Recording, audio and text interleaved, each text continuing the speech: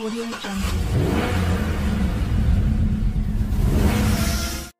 The Rampage, known as the Ram 1200 in other markets, has been rumored for the US to compete against other compact pickups such as the Ford Maverick and Hyundai Santa Cruz.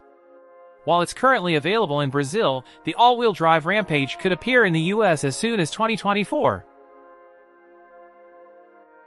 The interior is covered in brown leather, whereas the more rugged Rebel variant has black leather. The optional Elite package adds a 10-speaker Harman/Kardon stereo, a 12-way power-adjustable front passenger seat, and ambient interior lighting.